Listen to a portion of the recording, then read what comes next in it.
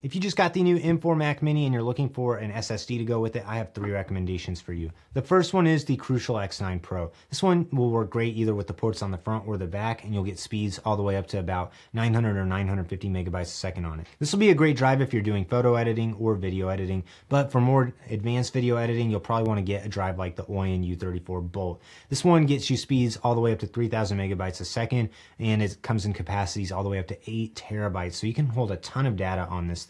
Really love using this for editing 4K and 6K projects in Final Cut Pro, and also for moving terabytes of data around at a time. This is a fantastic option. It uses either USB 4 or Thunderbolt, and it's also backwards compatible with the USB ports on the front of the computer.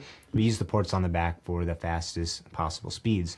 The last drive is the Satechi USB 4 enclosure. With this one, you actually have to put an NVMe inside of it to use it. And this one is going to get you speeds really close to 3000 megabytes a second as well. And you can have multiple NVMes and swap them out with this if you'd like. This is a great option. It does run hotter than the U34 Bolt though. So I really recommend the U34 Bolt for most power users of the M4 Mac Mini. But if you got the M4 Pro Mac Mini, then get the new OWC Thunderbolt 5 drive, because that will get you speeds all the way up to 6000 megabytes a second, which is insane to be getting out of an external SSD.